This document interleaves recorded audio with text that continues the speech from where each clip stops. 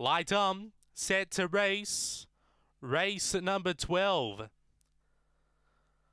Away, even line, speed off the inside from Rhinestone Ash, showing pace. McCartney Girl is moving up and only a length away now. Black Cobra begins to stoke up. They're tight and compact. Rhinestone Ash utilising a rail, holds the lead by a length, moving through along the inside. Black Cobra gets a perfect run through, and Black Cobra gets up to beat Rhinestone Ash, who ran wide on the turn, and back at the tail McCartney Girl. For time around 19:80 is 19:83.